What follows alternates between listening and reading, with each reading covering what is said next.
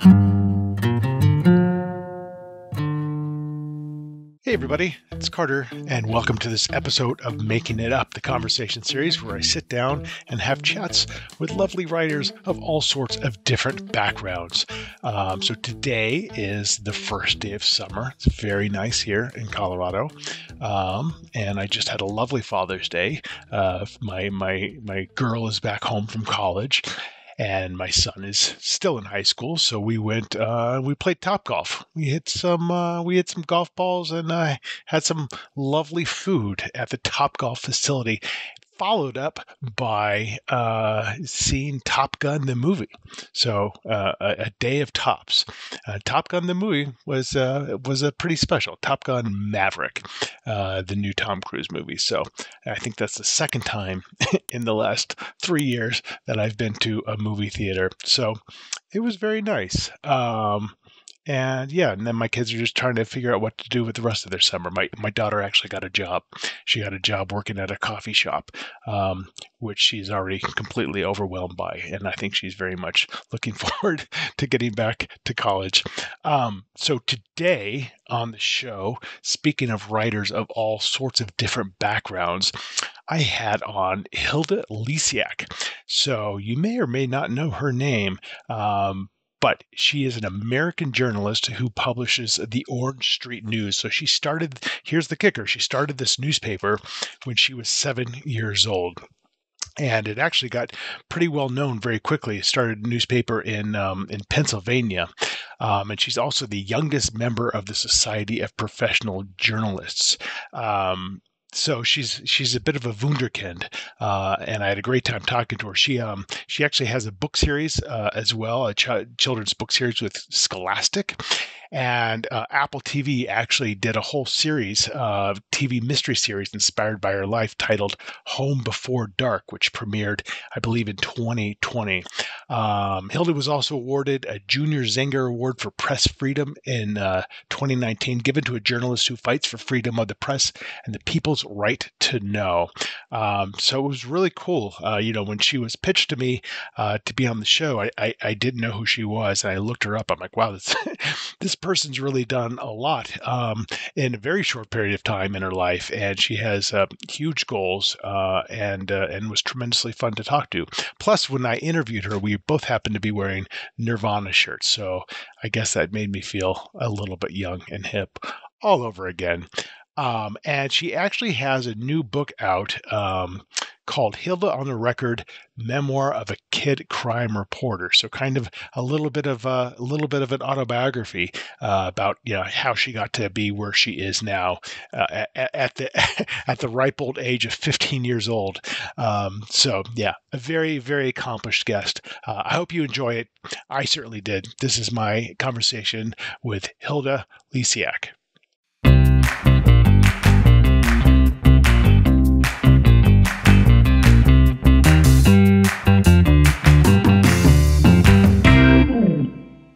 How are you? Good. How are you? I am well, thank you. I was looking forward to talking to you. So first of all, let me contextualize everything. So where are you? You're in Arizona? Yeah, I'm in Arizona right now. Right now I'm at my grandma's house. Yeah, I live in Arizona now. Yeah, because you moved there from Pennsylvania, right? Right, and then I moved to Pennsylvania from New York. Oh, okay. So what was kind of the reasoning behind moving to Arizona? I think my parents just kind of wanted a change of scenery. I'm not the biggest Arizona fan, to be completely honest, but everyone else in my family really likes it. That's good. What exactly are you not the biggest fan of? I really like cold weather. I like the seasons changing. All that stuff. Yep. You don't get a lot of that in Arizona, for sure. Yeah. And I think, are you wearing a Nirvana sweatshirt? Can I just ask? Is that what that is? I am. I was noticing that we both have the matching Nirvana. That's really bizarre. We both have Nirvana outfits on. Okay, well, I'm old enough where I was probably 20 when Nirvana hit the scene, and I have a specific memory of like walking at night in downtown San Francisco with my Sony Walkman on, so my little cassette player Walkman, and listening to Nevermind and just be like, what is this? This is amazing. But yeah, that was a long time ago. So, I'm a big Nirvana fan. Oh, good. So this is a little bit of a different interview conversation series episode for me, because I normally talk to writers of all sorts of different backgrounds, whether fiction, nonfiction, journalism, poetry, whatever. And I'm always interested in the origin story of people, right? Like, how did you become who you became? And with writers, a lot of writers I talk to, there's kind of that point in their childhood that, books were my best friend because my family moved around a lot, or I was in the library all the time, or whatever. So with you, you're kind of at that inflection point right now, because you're 15. Yeah, I'm 15. Okay. And I can relate a little bit because I have a 16-year-old son and an 18-year-old daughter. But none of them have done any, that sounds rude. I was going to say none of them have done anything to substantiate their life, but that's not true at all. So maybe for the benefit of the listeners and the viewers, if you could just walk me through a little bit about kind of what you started when you were 7 and to kind of how that's blossomed into where you are today in terms of writing and journalism. Sure. So my dad was a journalist when we lived in New York. And since he was gone so much, he would take me on some of his stories. And we moved to Pennsylvania, and he had quit his job and he'd become an author, which made me realize like how much I really like journalism, because I really missed it. And I missed going with him on these stories. So I figured that there was nothing stopping me from just starting my own newspaper, so I could do the same thing. I hear a lot, like people have, that point where it's like, oh, I'm going to be a writer. But when I was younger, I never really wanted to be a journalist. It was just a hobby for me. I always I wanted to be like a veterinarian or an actress or a chemist. Like those are my 3 things. This is a pretty wide-ranging subject, but sure, you could wrap them all into one big thing together. So when we moved to Pennsylvania and he quit his job, I realized how much I missed reporting. So I started my own newspaper, and my first issue was on note cards, and I wrote it down on crayon. And it was really just, I don't know what the word is, unprofessional, I guess. But I realized really soon after that I wanted to have a serious newspaper. So I went to my dad and I asked him if I could use his computer, because I didn't have one, if I could use his computer and his printer so I could do the layout. And then I printed, I think my first official printed issue was my little sister being born. So big headline news. I printed so I printed probably 50 copies, and I went around and I knocked on every door in my street and I gave everyone a copy of it. Wow. A free paper. Now, didn't your dad already warn you that that the newspaper industry was dying? And so you create a paper that you gave away for free as your business model? Yeah, I wasn't paying for printing.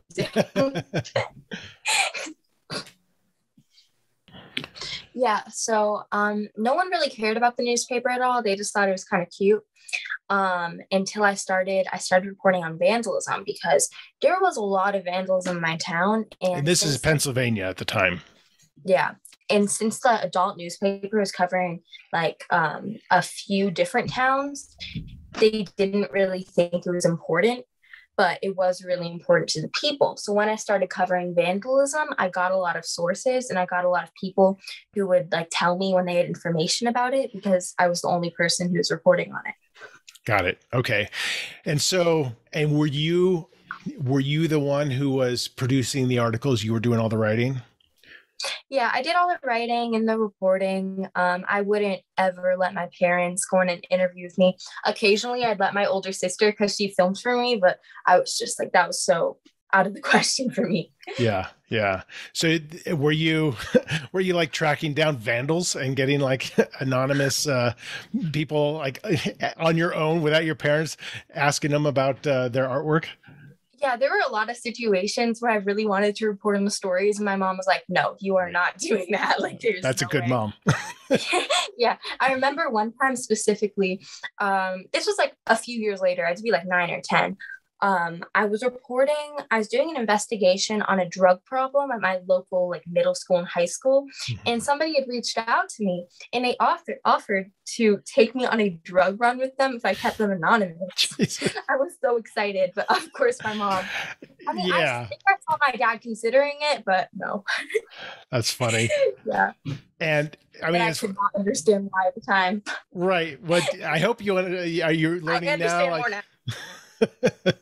It's funny when you say like, when I was younger, I didn't really know I wanted to do this. And now that I'm 15, this is the path I want. I didn't start writing till I was 33. I had zero business writing, and it just happened when I started writing when I was in my 30s, and now I've got 8 books out. But it's the point being is like your life totally just goes through these monumental, unforeseen shifts. But as you're looking at what you've started to where you are now, is first of all, are you continuing? The paper continues, I assume. It doesn't actually. Oh. Yeah. Plot twist. Plot twist. My parents actually made me quit it about a year ago to focus on school and everything. Okay. Which at the time was very devastating, but I mean, I completely understand now. I think I focused a lot of years of my life on journalism, and I kind of, it's like when you're so young and you have a lot of people telling you like you're so special for doing this like one particular thing, it's tricky to stop doing that even when you're not like as interested in it anymore. Especially being that young, it's like I really right now I kind of have no idea what I want to do. I think I might want to be a biochemist engineer. Like that's my thing right now, but that could change in a week. So I'm trying to focus on my other interests, all of that stuff, but I'm sure I will return in writing one day. Well, for sure. I mean, that makes all the sense in the world to me. I mean, because you said it right. For all the kids who don't know what they want to do, there are some who have a focus, but that doesn't mean your focus is going to stay the same. I know so many people who like, I went to college for this, and then I took this one class randomly, and that lit me up. Like that was what I wanted to do. And I never saw that coming. So you never know. Although with something like biochemistry, you have to have a pretty good idea, because that's a long, tough slog. My niece that's my niece's, what she's studying and getting her PhD in, and that's awesome. You got to have a certain certain type of brain for that I don't have.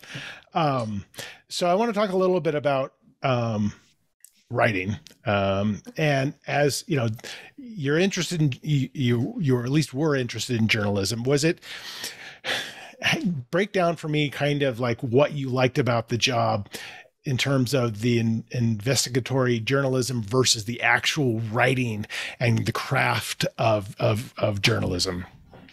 Yeah. So with journalism specifically, so I've like, even when I was really little, ever since I could write, I was writing these like journals, and I loved writing. I would write a lot of short stories and everything. Okay. And I loved like fiction writing and that type of writing. But with journalism, it was really the reporting and talking to people that I loved. It was like writing it almost, I kind of not dreaded, but it was just like not the fun part for me. I love talking to people because it's just journalism's a very different style of writing than like short stories or fiction or even like journaling. It's very, objective and all these things. But what I loved specifically about reporting was it was just so exciting because it's not the same. Like it's a completely different thing every day, which was so fun for me. Right. And did you have other people contributing to the paper, or was it just you? It was just me. I had occasionally, I would have some people like send in a short story that I'd publish under their name, but that happened probably 3 times. It was really just me. Okay, got it. And so you mentioned some of the creative writing that you've done, and you mentioned your father, you said is an author as well. What does he write? He writes a lot of different things. Let me think. Recently, he wrote a book about Matt Drudge. I don't know if you know him. Oh, yeah. Yeah, he wrote The Drudge Revolution. That was like his most recent one. He's working on like 3 right now, I'm pretty sure. I'm not sure I can say. He does a lot of like nonfiction. Okay. But he's done fiction books too. I'm like thinking back. Oh, that's okay. My kids have barely ever read anything that I've produced. So you don't have an obligation until you're like 20 to start paying attention to what your parents do. Um, so are you continuing in terms of you apparently you seem to have a need for a creative outlet. Do you continue journaling? Do you continue writing? Yeah, I journal a lot. I write a lot of short stories. I really like writing scary short stories, which is weird because I don't like scary shows really, or like Hmm. movies. Like it really freaks me out. I mean, I still watch them, but I'm not a fan. Um, but yeah, I journal a lot. I write, I draw, like that type of thing. Yeah, I don't know what it is about me, but I feel so like almost like I'm in a straitjacket when I can't express myself creatively. Like Mhm. my mind will just stop functioning. Do you have, your father's a writer and a journalist. Do you have kind of other family members that have that kind of same creative, push that you seem to have? Yeah, my mom is an amazing writer. Oh. She's good. She like does mainly fiction and short stories, Mhm. but she is a great writer. She also she has a lot of constructive criticism. Like so I'll always show her something I write and she has a lot of good advice for it, even if it's a little bit unwanted at the time. well, well, Hildy, that is a very mature attitude because criticism and rejection is a tremendous part of a writer's life, and Yeah. you can take it a couple different ways. You can let it just completely defeat you, and I know a lot of people that it's just hey, this publisher didn't want my book, I'm going to give up. But if you're passionate and if you are kind of I'm a storyteller no matter what, you see that rejection as like totally how you phrased it. It's advice. It's like, why wouldn't I? That doesn't mean you have to take the advice. Yeah. You should listen to it and you should be curious about it because you have enough people saying the same thing. You're like, okay, maybe my ending isn't great or whatever it is. So that's, Yeah. but it For me it's the endings. it's hard when it's your mother. I I give my mother reads all my books kind of when they're before they're published, so they're in the advanced review copy phase, and she's got a great eye for typos and stuff like that. And she read my latest book and she's like, this is the most disturbing book I've ever read. She emailed me, That's she's like, I awesome. didn't find any typos because I think I was like too bothered by the content. I'm like, okay. But like it's easy for me to say this now, but at the time, like when if my mom like gives me criticism, like for the like an hour, I'll be like, "You just don't understand," but then I'll go back and fix it Right. after it wears off a little bit. She's I'm like, I like, don't "God." understand. Look at all that I've written. I think I get it. Um, but you're so 15. So right. So you're freshman or finishing up your freshman year. 10th grade, 10th grade. Oh, okay. sophomore. So you're getting close. You're getting close to those college years. My son just took the SATs last week. Mhm. But and and I don't think kids should necessarily know what they want to do because to your point, like you have a lot of different interests, but is pursuing an English degree at all interesting to you or a degree in journalism or not necessarily? I think an English degree, but the thing is, I'm not sure. I don't think I would do journalism because I think I could learn more like for me personally with journalism by like going out and doing it more myself. English I have considered just because, but here's the thing, I don't really know completely what I want to do, so it's like tricky to try to figure out. But the reason I consider English, it just sounds so fun. Like this sounds like such a fun thing to study. We just Yeah. like read books and do all that. That sounds fun, but I'm keeping my options open. I don't know. I have a lot of considering to do. As you should. And it doesn't sound like you have a lot of pressure from the family. Sounds like, Uh-uh. they're very, follow your heart. Maybe I'm making an assumption, but that's kind of the vibe I'm getting from them. Yeah, completely. I skipped a grade, right? So I'm gonna be graduating when I'm 17. Mhm. And my mom's always like, Hildy, like if you don't feel ready to move out, like you can just stay with us for another year. And I'm like, no, I'm good. So you want out. Oh yeah, Do you want completely. to go to out of state or? Oh yeah, way out of state. Maybe even out of country. Wow, you really don't like Arizona? No. If I went to school in the US, I'd want to do East Coast, like New England area. Yeah, that's for sure, for sure. That's I went to school in upstate New York, and grew up in Los Angeles, so it was a big shift for me. And I can imagine. but it's amazing. I think, and my daughter went out of state for college, and I think it just it's such life lessons, Yeah. So just to be away from home and to have to deal with that, which is not necessarily an easy thing. But you're going to go into college with kind of these experiences and these opportunities that, a lot of other folks don't have. So for example, it seems like, you really got propelled to the limelight, with your journalism, and then, there's like a show based on you. Tell me a little bit about that. Yeah, so it all happened pretty quickly. I have Instagram. That's pretty much it. I don't really do social media because I'm That's not good at it. So that's good. yeah, I don't think I'm missing much. Like I have an Instagram that's like, I feel content with that. So I wasn't even really on Instagram then when everything started to happen. So I kind of had no idea that like, when so I knew when I reported on the murder, I got backlash for it, and then I posted. So tell me about the murder reporting, because I don't think we covered that. Oh yeah. So one day I was covering a different story, and I had gotten a tip. I think it was a phone call tip.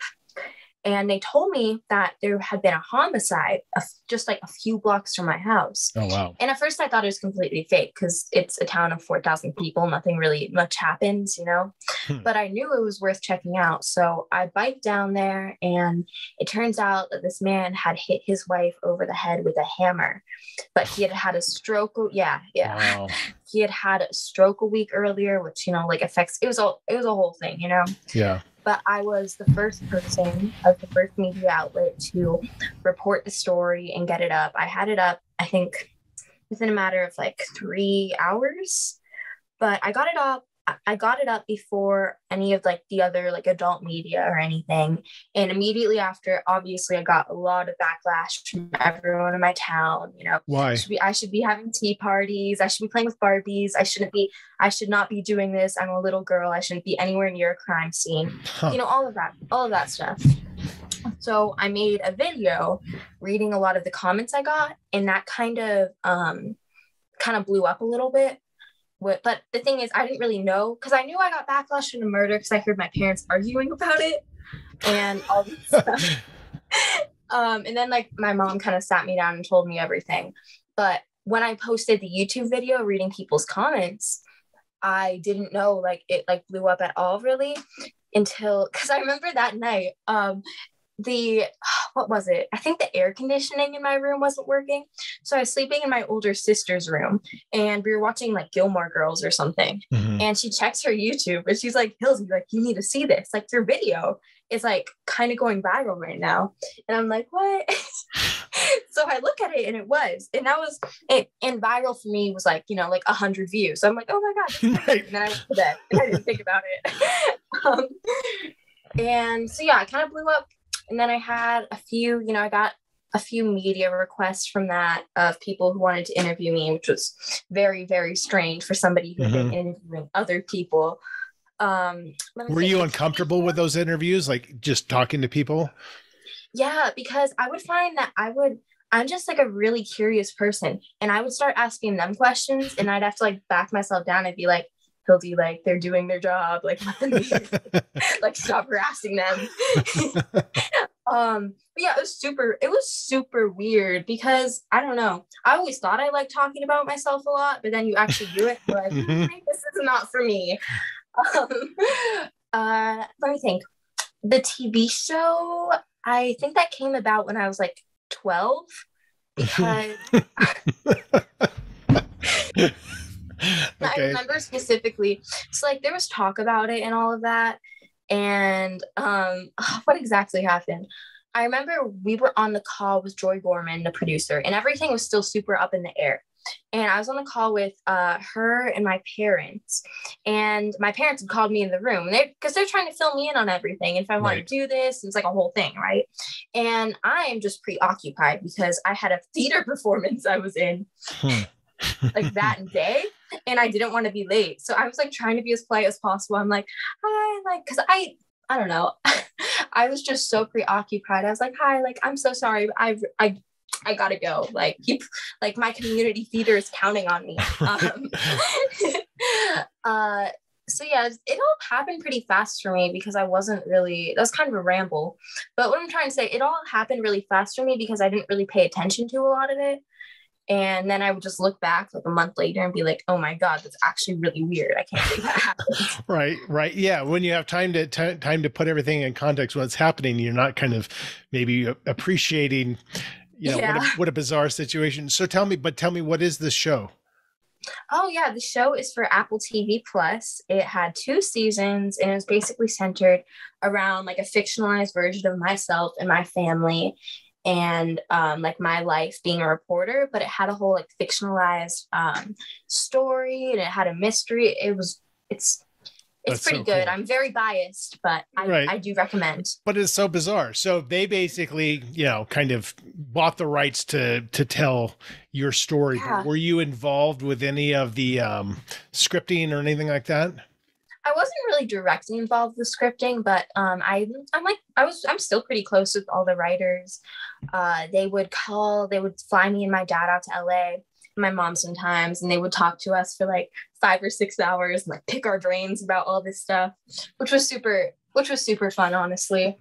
I'm Brooklyn Prince, who's the girl who plays me in the TV show. She's like, we're still super close. She's like my little sister. We talk a lot.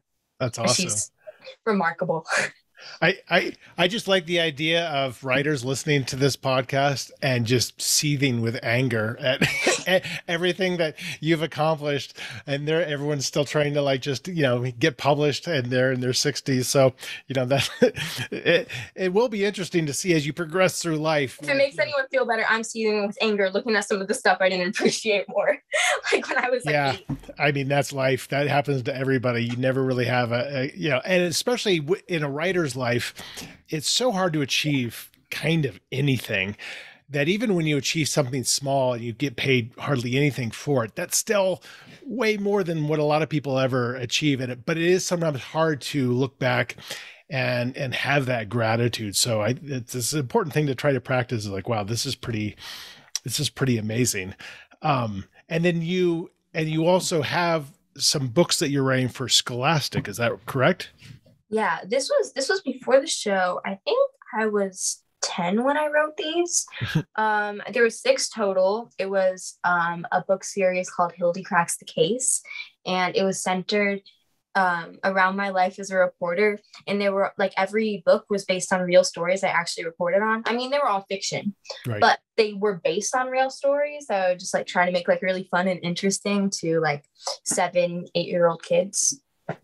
Got it. So you wrote those stories, those books? Yeah. I mean, I had a lot of help from my dad, especially with like the first few, because I was 10. I have no idea how to format a book or do any of this stuff. But, like by the end, I was like writing most of them. So was Schloastic telling you, we need a book and it needs to be, about this many words and here's the deadline and that kind of stuff? Yeah, that kind of thing. But it's like, a lot of it went through like my agent, my dad's. My dad would just be like, hey, like you need to have what? I don't even remember how many words. It wasn't too much. Like they were like what? Like 15 short chapters. Yeah. It wasn't anything extensive. Right. Well, that's pretty amazing. So, not only did you have the paper, but you're, a published author with a TV show based on her. So that's pretty cool. Did you find when you were writing those books, like, that satisfied your creative outlet? Do you find that was it a springboard? Like I'd like to do more of this, or are you just ready to kind of do non-writing things? I don't know. I think it was that whole like time period of my life was super fun, but I feel like where I am now, I can't really go much further with it. I think when I get older, I totally could, but I feel like I've done what I should be doing for now. And I think it's good that I'm kind of focusing on like more normal kid things, you know? So I'm just trying to take things like day by day, which is very cliche, but you know, focus on school and all of that stuff. That's a lot to focus on for sure. I mean, but you said you like to write kind of some dark stories, and I know dark young adult sells huge. So if you've got that idea, I could definitely see a book deal, a Netflix deal for a dark Hilde story in the future. I appreciate the vote of confidence. But I used to publish like really dark short stories on my website, and I would get like some like people who were like, hey, like just making sure everything's okay at home. But they weren't worried when you were being like a murder reporter? Yeah, no, that was fine.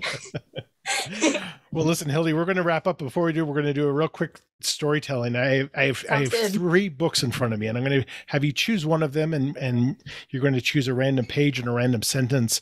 And then I'm going to read that sentence, and then you're going to give me a sentence or two, whatever you want to do for what happens next after that. And then I'll do a couple sentences, and we'll just go back and forth for a couple minutes. Sounds good. So I just kind of randomly picked these off my bookshelf. So I've got, they're all novels. Harlan Coben's 6 Years, Stephen King's The Dead Zone. Oh, I want to read that. It's good. And William Goldman's The Princess Bride. I've read that. So good book. It is a good book. Go ahead. I'm going to go with the Stephen King. Okay. Good choice. How many pages is it? Give me a page between 1 and 400. 52. Okay. And give me a sentence between 1 and 5. 3. Okay. All right. So I'm going to read this, and then you're going to continue the story. Or if you want me to go first, whatever you want to do. Okay. Possibly he had already called the cab driver's wife and the dead boy's mother to pass the news. Possibly he had. I'm going to let you take the first sentence. Sure. That one. Sure. I'm going to read this sentence again. Possibly he had already called the cab driver's wife and the dead boy's mother to pass the news. If not, he would have to tell the dead boy's mother himself. And that's something he really didn't want to do, because she would have a lot of questions. Mostly, why was my boy out at night with you? That's a good sentence. Hang on, let me think this over. Sentence. Could you repeat your sentence? Oh, no, I probably can't. So the idea is that he doesn't want to have He was with the kid. The kid died somehow, and he doesn't want to have to tell the mother the kid's dead. Yeah, because he was with it, and that's too many questions he can't answer. Right. Something I think. And if you don't want to do sentences, you could talk about what might happen next without having to do actual sentences. He could feel really guilty because he was the one who was involved with the death somehow, and he could like completely freak out and kind of flee. Like the scene or wherever he is. Right. So maybe the idea is that it was an accident. There was no maliciousness involved. But the kid who died was out with him, and they were out vandalizing Pennsylvania. So how did it happen? So they're out, the dead kid doesn't want to be there. Go ahead. They could be kind of like messing with each other. Like the dead kid doesn't want to be there. It's like, come on, just like do it. It's fine. And they get into some sort of altercation. And it's not like a super malicious one, but like the dead kid kind of falls in the road, and then the cab driver comes in. Oh. I forgot about the cab driver. Yeah, the cab driver. And the cab driver was on his phone, and he wasn't paying attention, so he was distracted. So he didn't see any of their altercation. So he could totally blame it on the cab driver if he wanted to. Did the cab driver stop, or did he take off? I think he stopped, because in the first sentence, he was talking about telling the cab driver, like, what happened, what actually happened. You know? So I think he kind of stayed, and he was like, "Oh my God, what happened?" I think we ended on, "Oh my God, what happened?" Well done. See, now that's a start for a little dark story for your website, where people can question what's wrong with you. Yeah, totally. And if you become kind of a dark fiction writer, I can tell you for the rest of your life, people will ask you what happened to you as a child. And now you've got these great stories. I do. Awesome. Well, Hilde, it was such a pleasure to talk to you. And it was very eye-opening for me. And I'm very excited to see what you do next, even if it's just paying attention to school. And I appreciate you taking the time to talk to me today. Thank you so much for having me. It's so fun. Take care. I'll talk to you later. Bye. So that was my conversation with Hilde Lysiak. It was awesome. She was super interesting to talk to, and has a lot of advice and has learned a lot from starting her paper and all her different endeavors. And it was just fantastic to sit down and have a chance to chat with her for a little bit. I would like to plug her website, but as far as I know, she doesn't have one. So if you want to find out more about Hilde, just Google her name, Hilde, Hilde, Lysiak, Lysiak, and there is a ton of information about her on the internet, including her website, or including Wikipedia page. And just to mention again, she has a new book out, Hilde on the Record: Memoir of a Kid Crime Reporter, and that is out and available now. If you want to find out more about me, you can just go to carterwilson.com and find out where I'll be next, and sign up for my newsletter. I would certainly appreciate that. And most importantly, please, for the love of God, buy all of my books. That would be amazing. You would be my best friend forever. That's it for now. More episodes of Making It Up coming out soon. In the meantime, thanks for watching and listening. Take care.